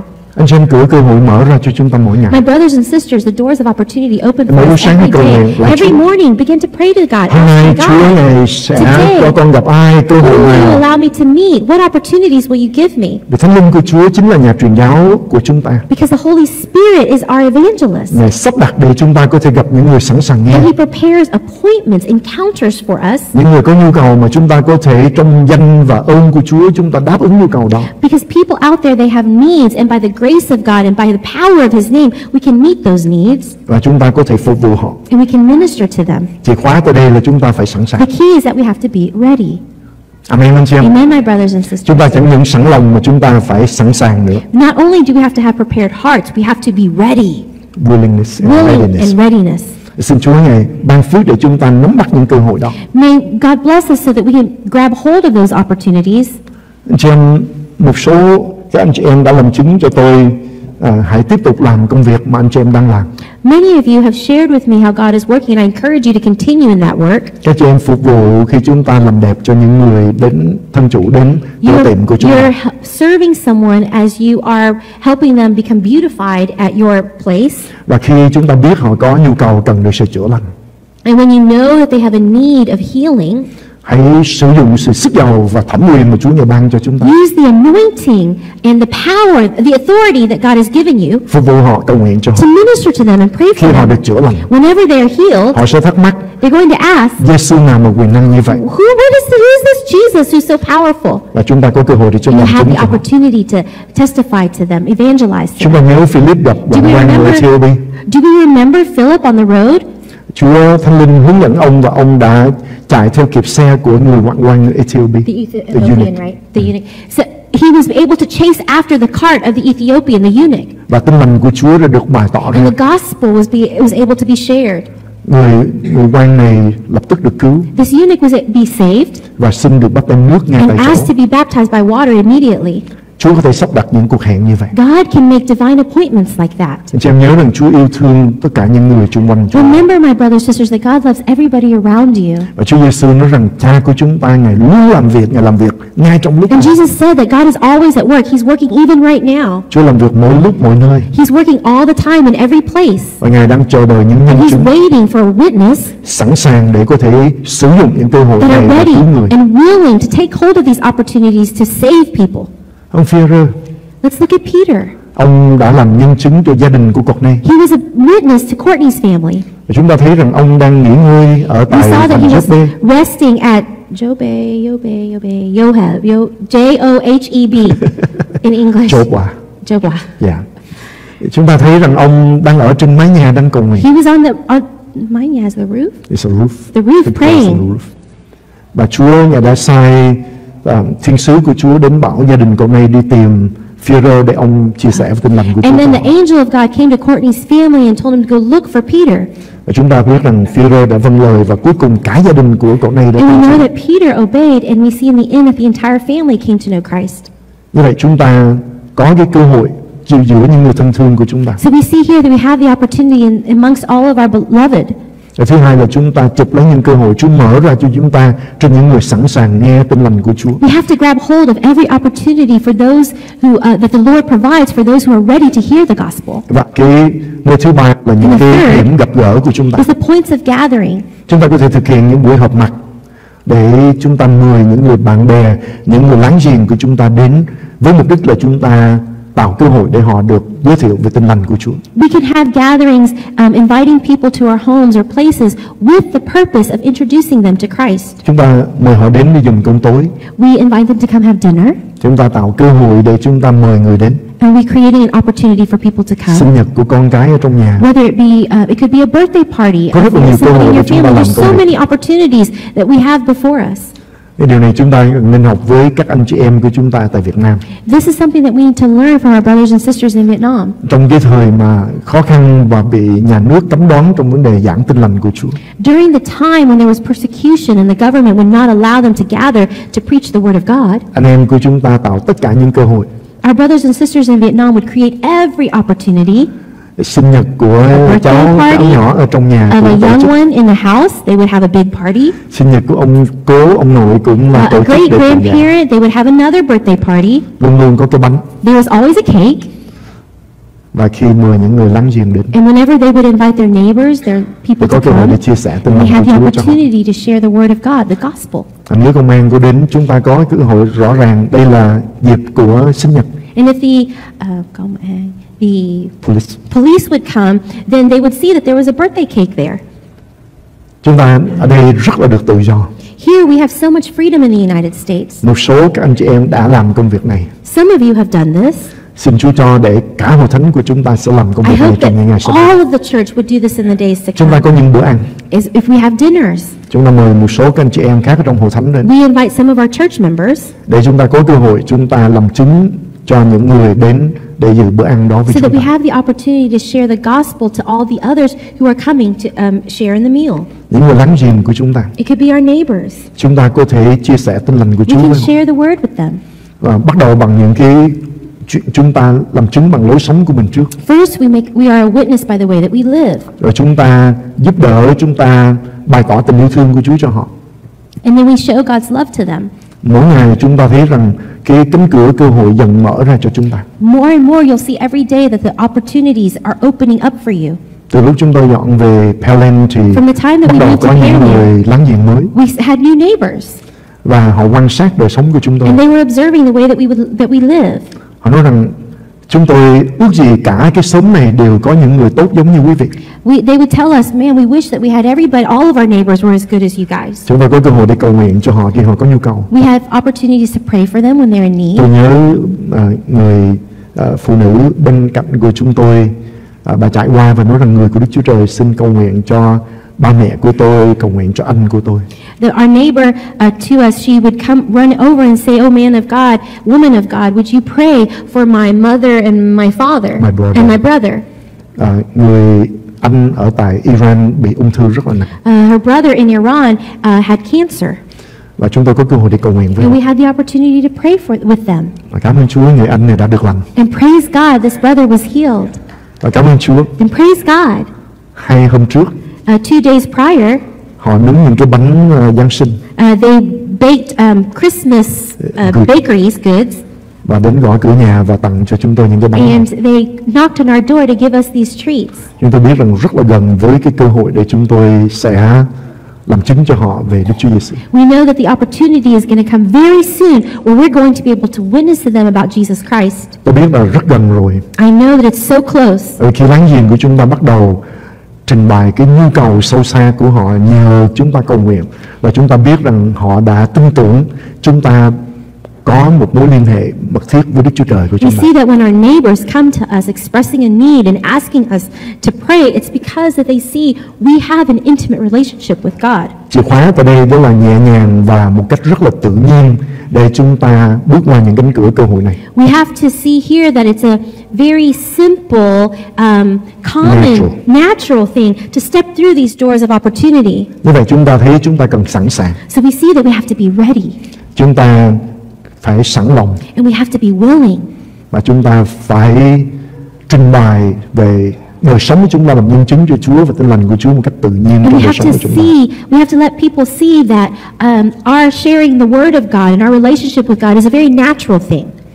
Cảm ơn Chúa, tôi ngày hôm qua được cô Như nhắn cho tôi một cái link của một cặp vợ chồng trong hội thánh tại đây thực hiện một cái video clip rất là dễ thương. Praise God that Miss New, she texted me a video link of one of the couples here at church that made a video that was very sweet. Các vợ chồng này đã theo dõi và học chương trình huấn luyện để chia sẻ Tin lành của Chúa qua Giăng chương 3 câu 16. This couple had studied with us evangelism most recently in our classes about how to share the Word of God through John 3:16. Và họ đã nghĩ ra một cái sáng kiến. And they came up with a plan. Họ đã làm một cái video clip để gửi lời chúc Giáng sinh và trình bày Giăng chương 3 câu 16 một cách ngắn gọn cho những người bạn bè của họ. They made a video clip of saying, wishing people a Merry Christmas and very quickly sharing the gospel through John 3:16 with them. Tôi muốn nói đến vợ chồng Minh Ý và Thùy Dương. I want to talk about the couple Minh Ý and Thùy Dương. Thùy Dương trình bày về Giăng chương 3 16 một cách rất là rõ ràng theo như điều mình đã học. Thùy Dương began to present the gospel according to John 3:16 as she had studied with us. Rồi Minh Ý hát một bài hát. And then Minh Ý would begin to sing a song. Họ làm cái background của họ là cảnh của Giáng sinh, cây Giáng sinh, cây Noel. With a Christmas background with a Christmas tree. Anh xem đó là một cánh cửa cơ hội khác chúng ta có thể sử dụng. My brothers and sisters, this is another opportunity that we can use. Bởi vì khi chúng ta sẵn lòng, Because whenever we are willing, và khi chúng ta sẵn and sàng, whenever we are ready, để chúng ta sẽ tìm những cơ hội để chúng ta làm nhân chứng cho Chúa. and we'll find opportunities to be a witness for God. Chìa khóa của chúng ta ở tại đây đó là chúng ta kinh nghiệm Chúa như thế nào, chúng ta trình bày lại cho người khác từ đó. The key is however we experience God is how we share that with others. Điều mà Chúa đòi hỏi nơi chúng ta là một nhân The chứng. thing is that God requires of us is to be a witness. Một nhân chứng là người chia sẻ những gì mình đã thấy tận mắt và đã nghe tận tai của mình. A witness is someone who testifies what they have seen with their own eyes and heard with their own ears. Và chúng ta đã kinh nghiệm như thế nào? And whatever we've experienced. Câu điều chương 4 câu 20 cho chúng ta thấy đây là lối sống của các sứ đồ và hội thánh đầu tiên trong sách Công vụ của sứ đồ. Acts chapter 4 verse 20 tells us how the apostles in the first church experienced God. Công vụ chương 4 câu 20, vì về phần chúng tôi không thể chẳng nói về những điều mình đã thấy và nghe. Acts 4:20, for we cannot help speaking about what we have seen and heard. Anh chị em gạch dưới hai chữ đã thấy và nghe. My brothers and sisters, will you underline the word seen and heard? Trong những ngày qua chúng ta có thấy công việc của Chúa không chị em? Có nghe về Chúa không? My brothers and sisters, over the recent days, have you seen what God is doing? Have you heard about what God is doing? Chúng ta có kinh nghiệm Chúa trong cá nhân mình không? Have you experienced God individually? Thì bây giờ chúng ta phải có cái thái độ như Phi-rơ đã nói. Then we have to have the kind of attitude as Peter describes Chúng ta here. nhớ tại đây là họ bị cấm và họ có thể bị giết chết hoặc là bị bỏ tù. Remember the context of the scripture is that they were prohibited from teaching and preaching and they could be put in jail and killed. Nhưng mà họ nói rằng mấy ông có thể cấm đoán nhưng mà chúng tôi thà vâng lời Đức Chúa Trời hơn là vâng lời người ta, con người. But their response was, you can try to stop us all you want, but rather we would obey God than obey man. Bỏ tù hay là cấm đoán là chuyện của các ông. You can put us in jail, you can prohibit us, that's your business. Nhưng mà phần của chúng tôi thì không thể But in chẳng nói our portion, there's no way that we cannot speak về những điều mình đã thấy và nghe. of the things that we have seen and heard. Cảm ơn Chúa. Praise God.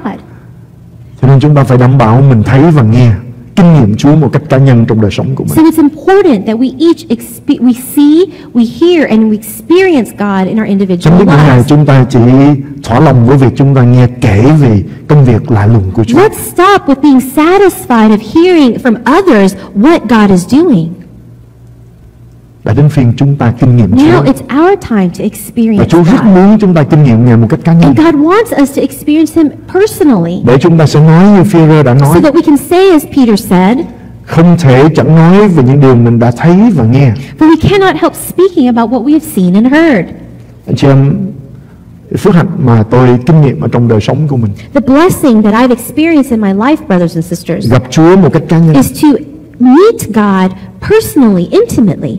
mặc dù lớn lên trong gia đình là người tin lành. Even though I was raised in a Baptist family, Đức Chúa Giêsu đối với tôi lúc bây giờ chỉ là một Đức Chúa Giêsu trong các trang của He Kinh Thánh. was just Jesus, the person on pages of the Bible. Nhưng mà cái ngày tôi thật sự tiếp nhận Chúa làm cứu Chúa đời But the sống, day that I truly accepted Jesus Christ as Lord and Savior of my thì life, tôi có kinh nghiệm Đức Chúa Giêsu từ các trang Kinh Thánh, Ngài đã bước vào cuộc đời của tôi. when I experienced Jesus from the Bible stepping into my life, Và cái kinh nghiệm đó nó thay đổi con người của tôi and that hoàn toàn. experience transformed me completely. Và tôi gặp ai tôi cũng chia sẻ bằng nhiều cách khác nhau, nhưng mà cùng một sứ điệp, thế nào tôi đã No gặp matter Chúa. who I met, I may share them a different way, but every single time I met a new person, I would share the gospel with Cảm them. ơn Chúa. Praise God.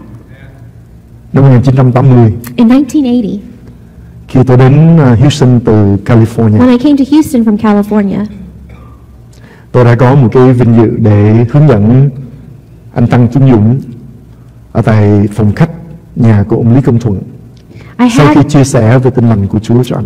I had the honor of leading Mr. Tăng Tuấn Dũng to the Lord in the house of Mr. Lý Công Thuận after sharing the gospel.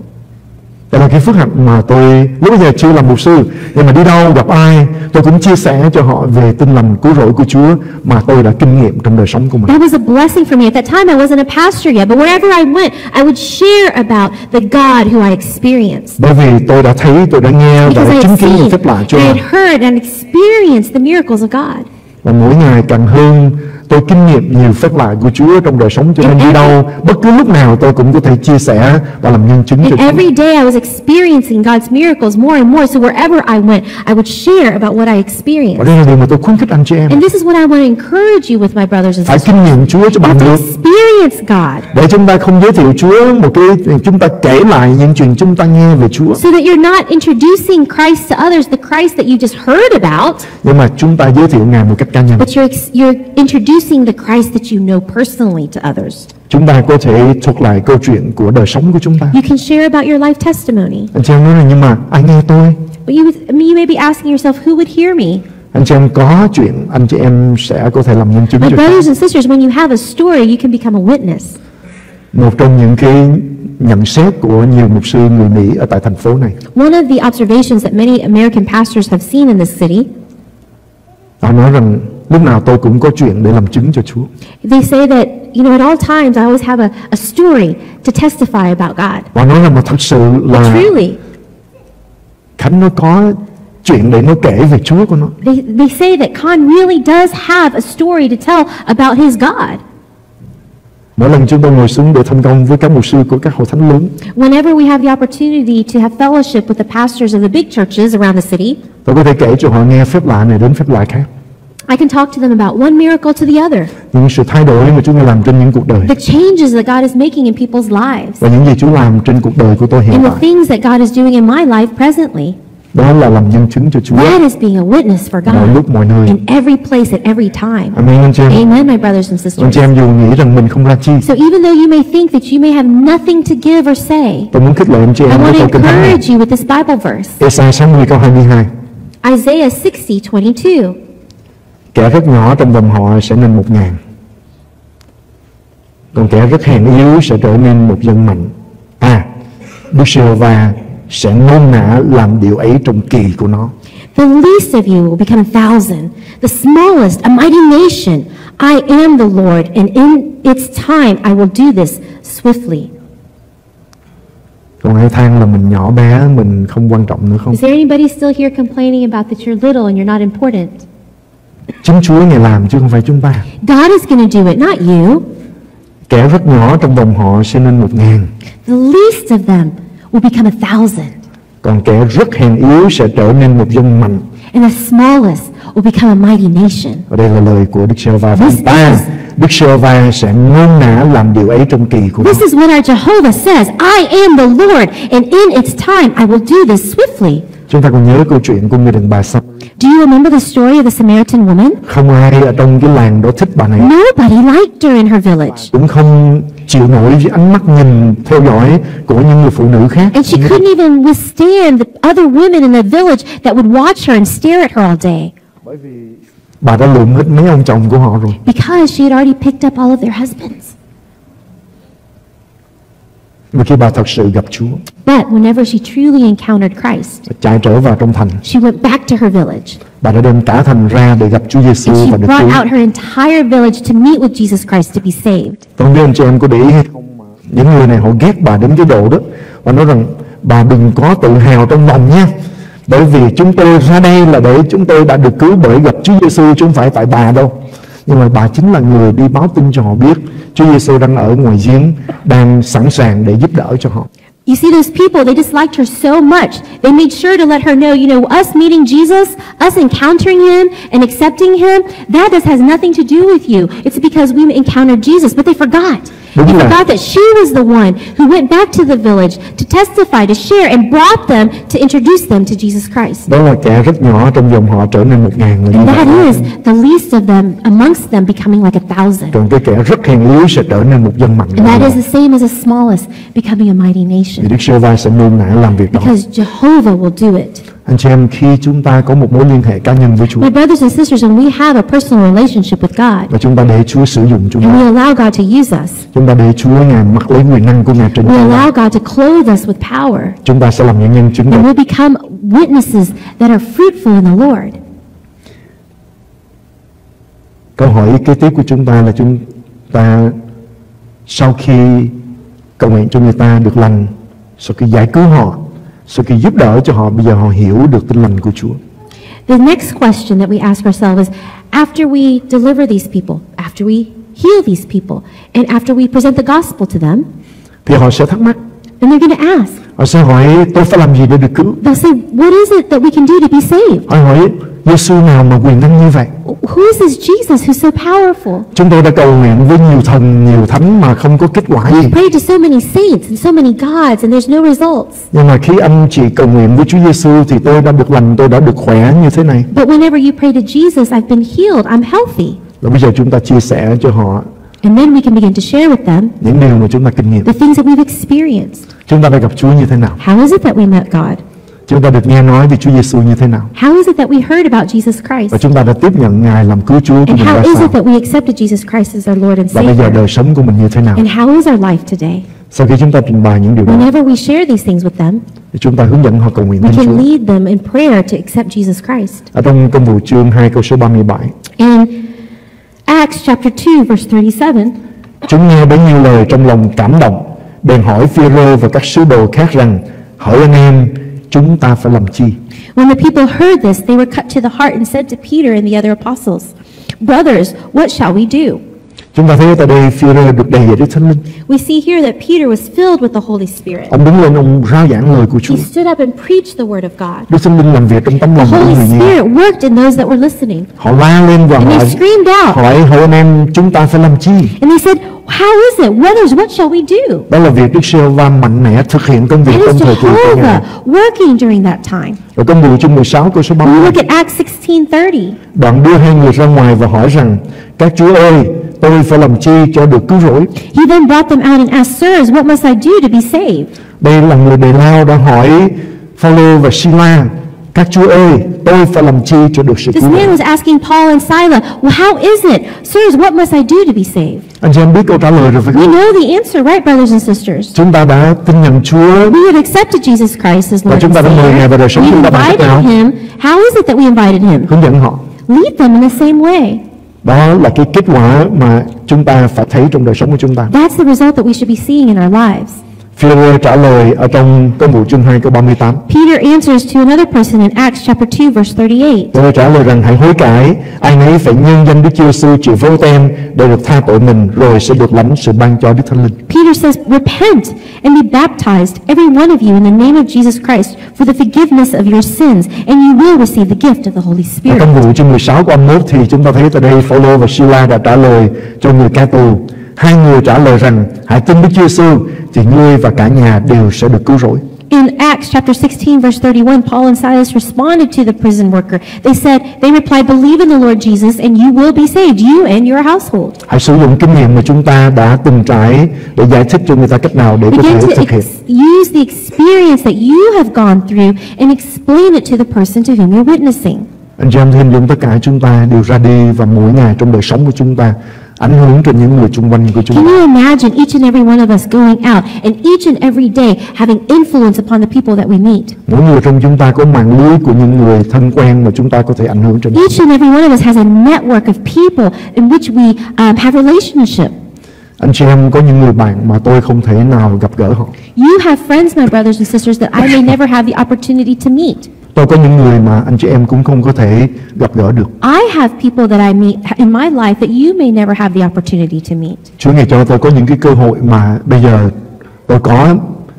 Trước đây 10 năm, 20 năm tôi không có những cái cơ hội đó. I may have opportunities now that maybe 10, 20 years ago I didn't have. Ngày hôm nay tôi có những cái cơ hội, ví dụ như gặp thống đốc của tiểu bang để có thể cầu nguyện cho họ, để có thể góp ý với họ trong những công việc của tiểu bang của chúng ta.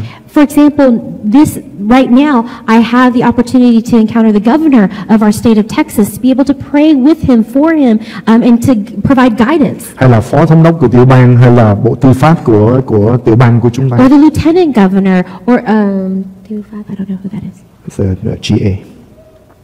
Okay. Attorney General. Attorney General. Yeah.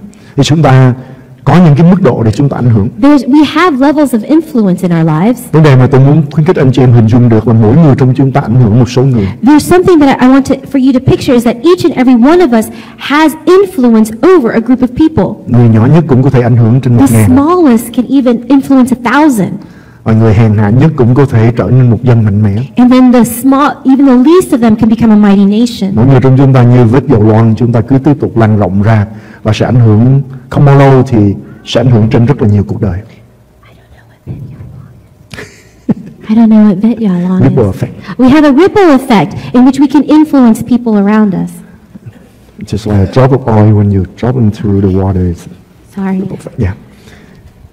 Chúng ta có cơ hội để chúng ta ảnh hưởng trên nhiều cuộc đời. We have the opportunity to have influence over many lives. Trên mỗi mức độ, hội thánh của chúng ta đang ảnh hưởng trên nhiều hội thánh. At this point in our level of influence, our church is able to influence other churches. Nhưng người Sam làm chứng với chúng ta. As Pastor Sam testified with us. Trong một số các hội thánh bây giờ cũng đi vào trong chương trình cầu nguyện như chúng ta để tìm kiếm sự phục hưng. That have taken after us, and they have nightly meetings to pray and worship to seek after revival. Chúng tôi có kinh nghiệm để ảnh hưởng trên nhiều mạng lưới của các mục sư của các văn hóa khác. We have the opportunity in our network of pastors of different nationalities. We have influence over them. Tôi ảnh hưởng trên một mạng lưới rất lớn của các mục sư nói tiếng Spanish. I have a great influence over pastors who speak Spanish. Và chúng tôi đã đến tham dự các buổi cầu nguyện phục hưng của họ và cầu nguyện với họ cũng như ảnh hưởng ở trên họ.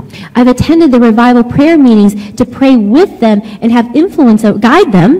Rồi mạng lưới của những người Filipino, họ cũng mời chúng tôi đến và chúng tôi hướng dẫn cầu nguyện. And the network of Filipino pastors have invited us to come as well to lead them in prayer. Mỗi người trong chúng ta có thể làm nhân chứng cho Chúa. Each and every one of us can be a witness for God. Chúng ta kinh nghiệm Chúa như thế nào? However we experience God, chúng ta có thể làm nhân chứng cho we Chúa can trong become công a việc. witness to others about that experience. Chúng ta không thể không nói. It may be that we can't speak it. Những gì chúng ta đã thấy và nghe. There's no way that we cannot share with others the things that we have seen and heard. Có bài hát There's a song tên là Praise, là bài ca ngợi mà chúng ta thấy Elevation đã thực hiện, đã sáng tác. Some of you are familiar with the Elevation group has introduced to us a song called Praise. Có một cái câu trong cái bài hát này. There's a verse or a phrase in this song. My God is alive, Đức Chúa Trời của tôi đang sống. My God is alive. Làm sao tôi có thể yên lặng về Ngài? How can I keep silent? Quiet. Chúa chúng ta đang sống ở trong chúng ta. Our God is living in us. Chúa thực sự đang sống động trong anh chị em không? Is he living in you, right? Nếu Ngài thực sự sống động, làm If sao he's chúng ta giấu truly Ngài được? living in you, how is it that you can hide him? Hãy kể, hãy nói, hãy làm chứng về Chúa cho những người Share bên cạnh chúng ta. share with those around you about God.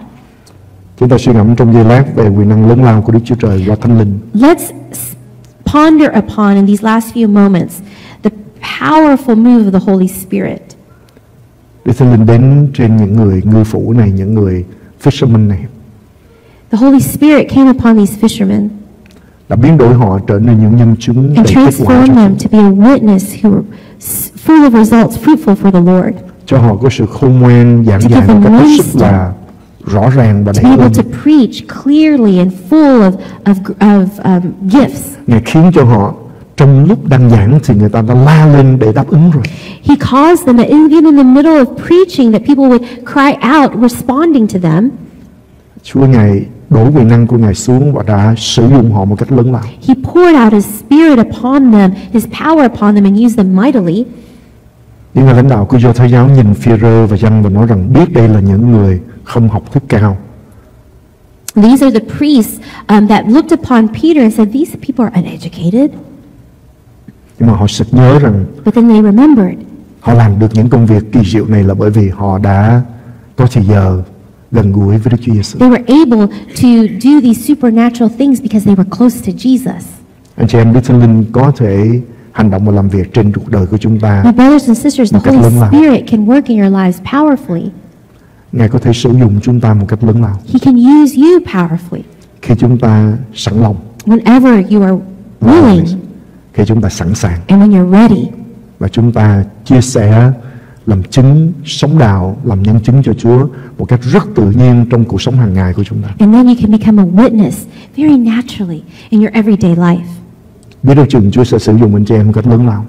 You never know. God might use you powerfully, mightily. Cá nhân tôi nhiều lần tôi suy nghĩ Many times for myself, I think about Chúa Ngài có thể sử dụng một thanh niên xuất thân từ một cái thị trấn chưa đến 40.000 người sinh sống ở tại đó. that God would use a young teenager from a very small town that not even 40,000 people were there. Ngày hôm nay khi nói về cái thị trấn đó, chúng tôi phải cặp tên của cái thị trấn đó với Châu Đốc hoặc là Hồng Ngự, một cái địa danh kế bên cạnh, thì người ta mới biết Tân Châu là nơi tôi lớn lên là ở đâu. And whenever I talk about my hometown, I have to couple it, describing the location of it with a nearby bigger town, so people then can begin to figure out where I came from. Và Chúa có thể sử dụng tôi nhiều nơi trên thế giới, ảnh hưởng trên không biết bao nhiêu cuộc đời. But God could use me to be able to have influence and impact so many lives around the globe. Đúng là kẻ hèn mọn Chúa cũng có thể làm nên một dân lớn cho Chúa. Truly, it's like the least could become like 1,000. Một người yếu, một kẻ yếu Chúa cũng có thể làm cho trở nên 1.000.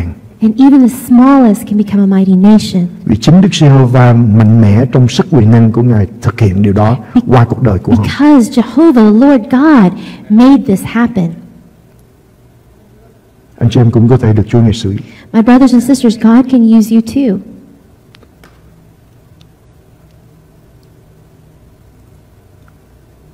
Hãy để Chúa Ngài tuôn đổ ân quyền của Ngài trên chúng ta. Allow God to pour out His power, His gifts upon you. Chết với con người của bản ngã Die to your flesh.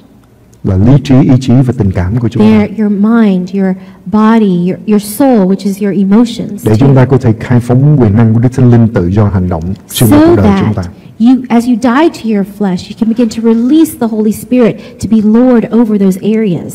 Cái xác thịt của chúng ta hay là cái bản ngã của chúng ta, tức là linh hồn của chúng ta đó, thì nó có 3 phần, đó là lý trí, ý chí và cảm xúc của chúng ta. Your flesh, otherwise known as your soul, has 3 different parts to it. That is your mind, your will, and your emotions.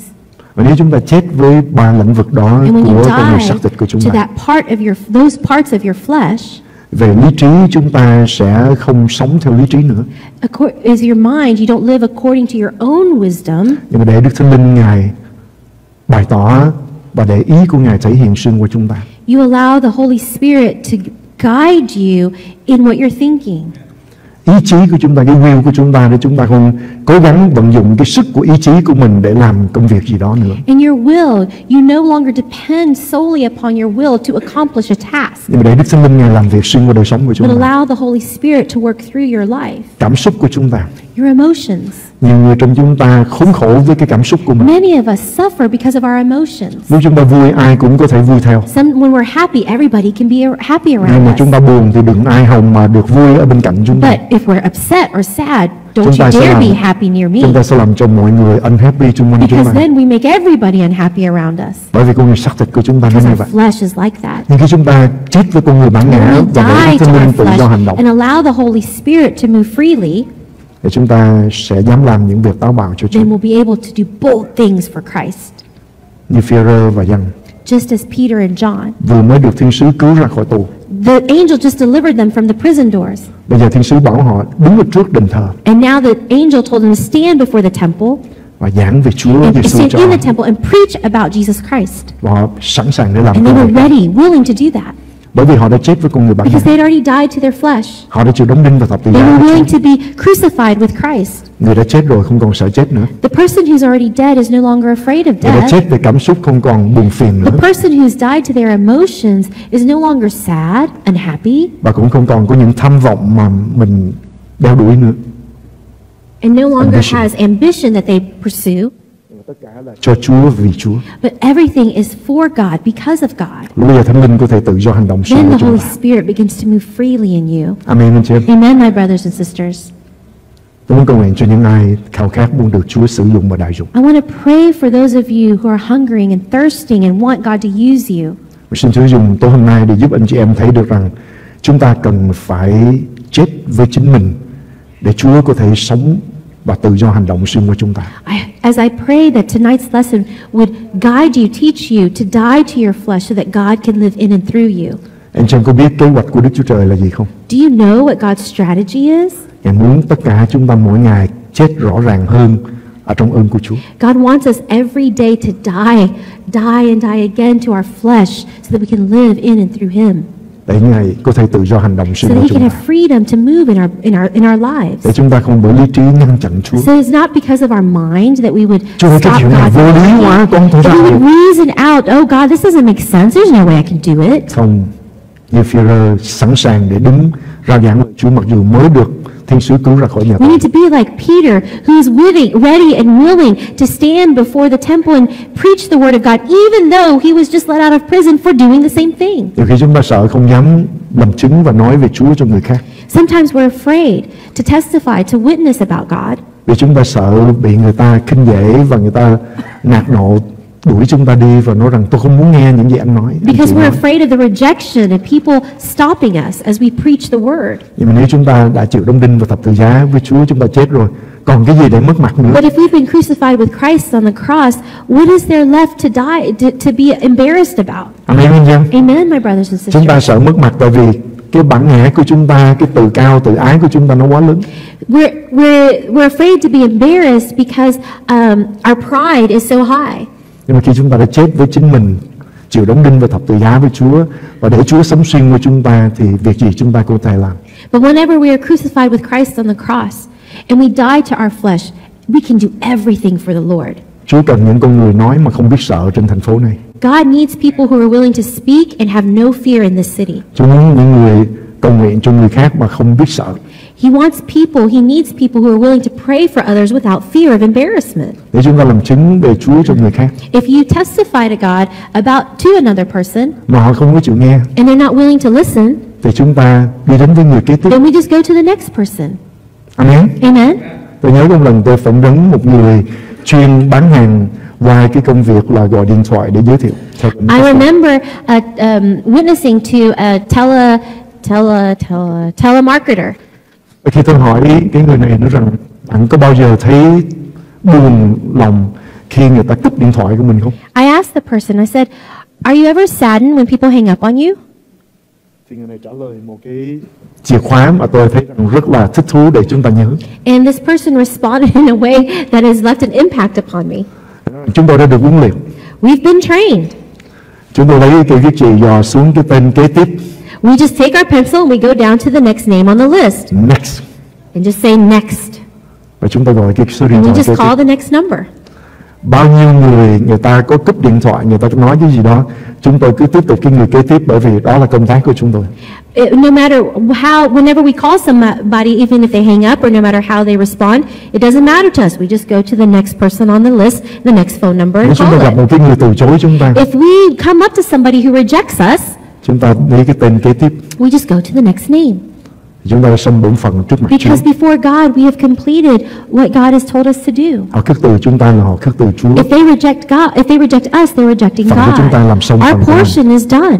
Amen anh chị em. Amen, my brothers and Chết sisters. cái bản ngã để Chúa có thể So sử dụng. die to our flesh so that God can use us. Amen. Amen. Chúng ta cầu nguyện. So let us pray. Anh chị em khao khát muốn được cầu nguyện, muốn kinh nghiệm sự tươi mới ở trong sự sức giàu của Đức Thánh Linh.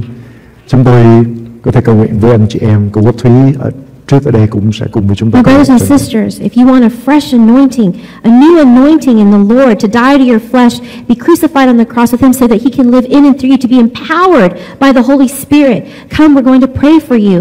Our sister Quốc Thúy is here to pray as well. Amen. Amen. Cho kính yêu chúng con cảm ơn Chúa vì buổi tối tốt lành mà Chúa ban cho chúng con. Heavenly Father, we thank you for this wonderful evening. Cảm ơn Chúa vì những gì Ngài đã cho nhiều người trong chúng con đã kinh nghiệm, đã thấy và nghe. We thank you, Lord, for many of us, the things that you have allowed us to experience, to see, and to hear. Giúp đỡ chúng con trong buổi tối hôm nay Would you help us tonight và những ngày còn lại của cuộc đời chúng con, and all the rest of the days of our lives, sẵn sàng để làm nhân chứng that we would be willing and ready to be a witness cho những gì chúng con thấy và to chúng all con the nghe, things that we have seen and all that we have heard, cho những điều chúng con được kinh for nghiệm the things Chúa, that we've experienced in you, O God, để nhiều người cũng sẽ so được that many biết đến tình yêu của Ngài would know of your love và được chuyển từ nước của sự tối and tăm be transitioned from sang the nước sự kingdom sống of của Chúa. darkness into the kingdom of light. Xin giúp đỡ chúng con giữ lửa phục hưng cháy bừng trong cuộc Help đời us của to chúng con. continue to keep the revival fire aflame in our hearts. Chúng con ngợi khen We Ngài. thank you, Lord. Xin đến và tuyên bố ơn quyền của Ngài trên các anh chị em chúng con, những người khao khát muốn làm nhân chứng hiệu quả cho Chúa. Father, would you come and pour out your power and your gifts upon all those who desire to be a witness for you. Tới nơi chúng con chờ đợi Ngài. We're here, we're waiting for you, O God. Xin hành động. Come and have your way. Cảm ơn Chúa. Cảm ơn Chúa.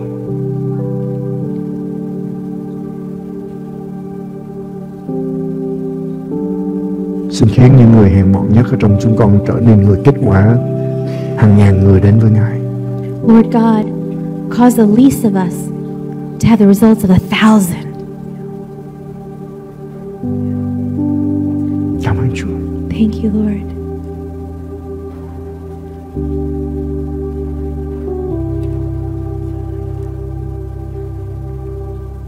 Vì bao nhiêu người ngoài kia, những người thân quen của chúng con, Because there's so many people out there, the people that we know, cần được chúng con làm chứng cho họ. they need us to be a witness to them. Chúa, chúng con quyền năng như thế nào, Chúa, chúng con yêu thương như thế nào, để họ biết và sống chạy đến với Chúa. So they would see your power, your love in our lives, and that they would soon come to you, O God. Là Chúa có những Nathaniel đang chờ chúng con giới thiệu Chúa cho họ. Father God, there's our Nathaniels out there that are waiting for us to witness to them. Là Chúa có những Phi-rơ, những người anh, những người chị ở trong gia đình của chúng con cần được nghe chúng con làm chứng cho họ về Chúa của chúng con. Just like Peter, Lord God, there's brothers and sisters that we have that are waiting for us to be a witness to them. Là Chúa có những gia đình của cậu này đang chờ đợi chúng con. There's Courtney's families out there Có that những are hoàng waiting. hoàng người Ethiopia đang chờ đợi chúng con, There's eunuchs like the Ethiopian eunuch that are waiting to hear your word, đang thắc mắc về những điều họ wondering about what they've seen. cần được giải thích, cần được giúp đỡ. They need explanations. They need help.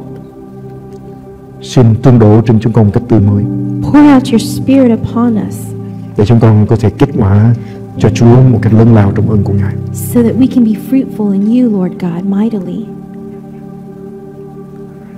Quý thính giả xem nhớ đăng ký kênh, nhấn rung chuông và chia sẻ video được lan rộng trên mạng cộng đồng. Xin Thánh Linh động chạm anh chị em được biến đổi mỗi ngày càng giống Chúa hơn. Hẹn anh chị em video tiếp theo.